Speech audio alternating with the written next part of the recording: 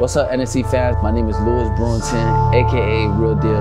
March 22nd, I will be fighting Flanagan.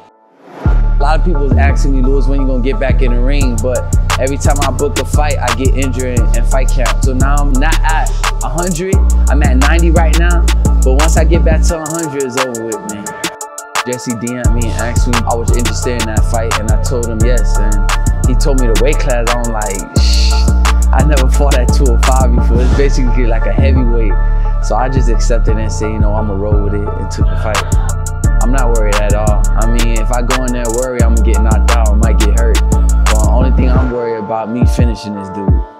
He's very durable, he could take a punch, he walks forward, he comes to fight. At the same time, like, you can't be vulnerable when you fighting me. I'm very technical, and hopefully he don't get caught with one of my punches.